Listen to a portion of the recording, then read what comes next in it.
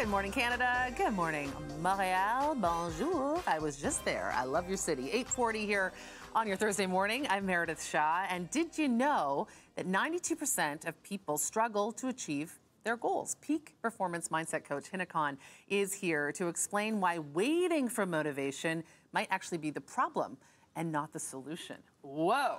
It is so true already. Yeah, it's true, because often we're kind of waiting for that moment of inspiration or moment of just make me do it, right? So why can that be more harmful than good? Well, there's a great quote, and I think you'll love this, Meredith. It's the start that stops most people. Because you're right, they're just waiting for this like flash of energy. Like, now I'm gonna do it.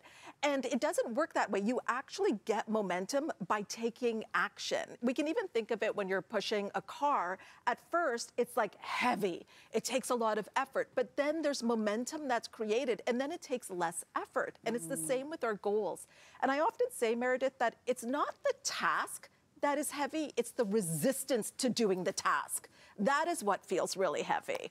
And also I feel like sometimes we're like, I'm gonna do that when. Oh, right? The when-then life, when the someday life. I lose 10 pounds, when I move houses, right? Yes, Someday. yes. And then it also has to do with like passive and massive action. Like the passive action being like, I have to research. I need to watch a few more videos. I don't know enough. Let me get my ducks in a row. And then they just gather more ducks, and the ducks are endless. There's nothing wrong with ducks, okay? We enjoy a duck, but we're just saying, like at some point you have to start, and that's the massive action. Because even think about it, if you wanted to learn how to ride a bike, you could watch all the videos. You could research, but at some point, you're not gonna understand balance until you're on a bike. You're not gonna experience it. And being on the bike is what gives you feedback on what you need to course correct. So massive action is getting in the game. It's like the difference, Meredith, of being in the stands in your life and being on the court. But massive action can be scary. It can be very scary. That's where the fear comes in, right? It does. We have a fear of failure. We do. And we have to redefine that, because is there really failure? Like, even if we take the bike example, so simple. But are you failing if you're falling off at times? No, you're learning. And so I think if we can reframe it that you are learning, there is no failure. Because how else are you going to learn unless you get in there? I think another thing we worry about, Meredith, is looking bad. Yeah, judgment. Other people's judgment. Other people's judgment. Sure. Other people's judgment. And that's why we don't want to be a beginner at things. The other thing is, I think when it comes to taking action, and this is very interesting, are you committed or are you interested? Yeah, I like this distinction because I hadn't thought of it before that way. Committed versus interested. So what is that gap? When you're interested, you'll do what's convenient. When you're committed, you do what it takes. So an example is... Oh, say that again. Yes! Say that again. For the people in the back. Interested, you do what's convenient.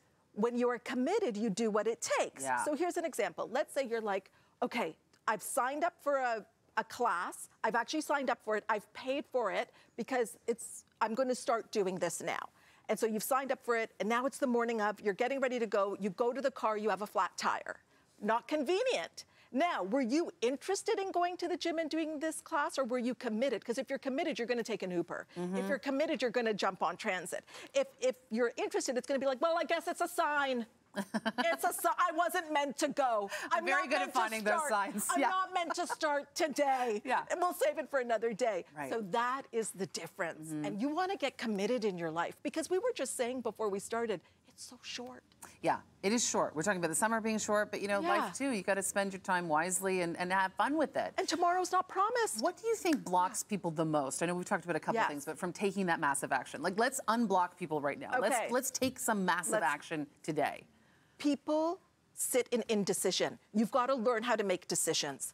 Make a decision and then move on that decision. You see, many people are on the fence, and the fence is not comfortable. Especially if it's pointy. Get off that pointy fence. Get off that pointy fence and make a decision, and then know that you will get feedback from the action that you take, and that there is no wrong action. But all I can say is that sometimes I think, Meredith, we're on this rock that is spinning. We're here for such a short time. It's your life, and you deserve to play full out. I love that. Yes. Playing full out. Play full out. And one of the things that helped me personally, I have a little mantra that I say sometimes. Don't let the perfect be the enemy of the good. Oh, Right? Someone needs to write that down. I mean, someone did. I took it from someone. It's not from my brain. But don't let the perfect be the enemy of the good, because I think we get too caught up in getting it right instead of just getting it. Instead of getting it. And so many of us are watching everyone else's life on social media, and we're not taking action on our own. We're watching and we're judging it. So we've got to start taking action. It's very easy to be in the stands of life these days because there's so much distraction. Yeah, there's so much to watch. There's so much to watch. Yeah, but we got to do the action. We're going to take massive action today. Hina Khan, thank you so much for being here. Meredith. People are following you where? Because I know you got lots more tips. Yes, following me on Instagram at Coach with Hina, and a podcast where I talk a lot more about this called Possibilities with Hina Khan. Thank you for coaching us. Thank you. To live our best lives, to play full on. We love that. There's more Breakfast Television coming up right after this.